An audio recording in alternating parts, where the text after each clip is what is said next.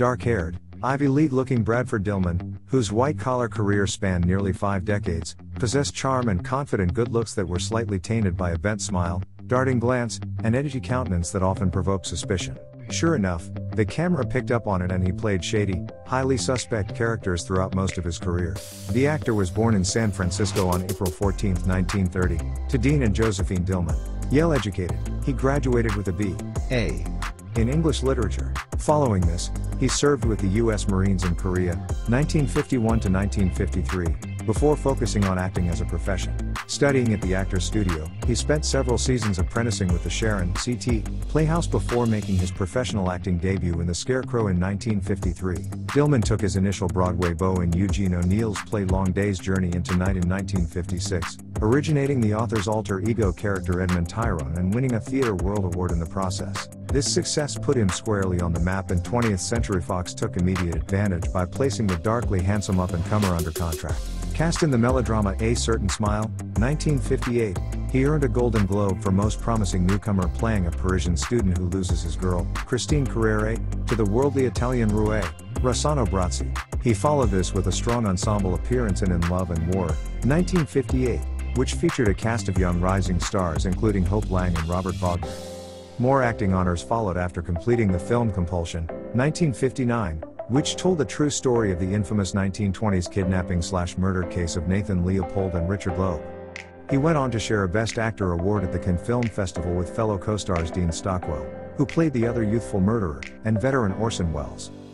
Though he was a magnetic player poised for stardom, Dillman's subsequent films failed to serve him well and were generally unworthy of his talent. Though properly serious and stoic as the title character in Francis of Assisi, 1961, the film itself was stilted and weakly scripted. Circle of Deception, 1960, was a misguided tale of espionage and intrigue, but it did introduce him to his second wife, supermodel-cum-actress Susie Parker.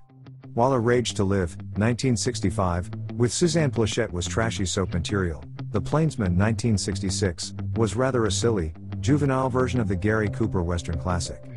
As a result of these missteps and others, he began to top-line lesser-quality projects or play supporting roles in pictures. His nothing role is Robert Redford's college pal turned Hollywood producer in The Way We Was, 1973, and his major roles in the ludicrous The Swarm, 1978, and Lords of the Deep, 1989, became proof in the pudding.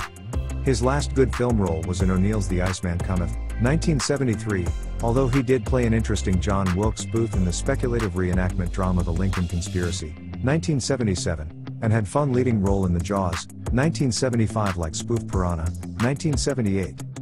Dillman bore up very well on TV over the years, subsisting on a plethora of mini-movies and guest spots on popular series, playing everything from turncoats to frauds and from adulterers to psychotics. He earned a Daytime Emmy for his appearance in the ABC afternoon Playbreak, Last Bride of Salem, 1974, and starred in 2 series Court Martial, 1965, as a military lawyer, and King's Crossing, 1982, like an alcoholic parent and teacher attempting to straighten out. He also spent a season on the established nighttime soap Falcon Crest, 1981, in 1982. He is the father of 5 children. One daughter, Pamela Dillman, has worked as an actress, narrator, director, and teacher of acting. Bradford launched a late-in-the-career sideline as an author. The football fan inside him compelled him to write Inside the New York Giants, 1995, a book that rated players drafted by the team since 1967. 2 years later he published his memoirs, the curiously titled Are You Somebody? An Actor's Life. He hasn't been seen on TV since a few guest star shots on Murder, She Wrote in the mid-90s.